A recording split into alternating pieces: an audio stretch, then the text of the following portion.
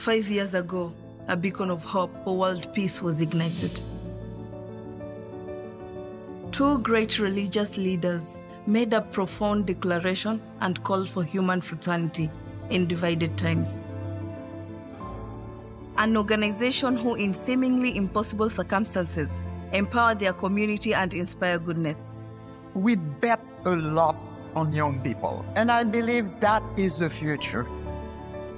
The compassion of a king and queen who opened their hearts and borders to become the third largest host of refugees fleeing violence. Our global community cannot thrive if its most vulnerable are left behind. Let us prove we are not too lost, we are not too late.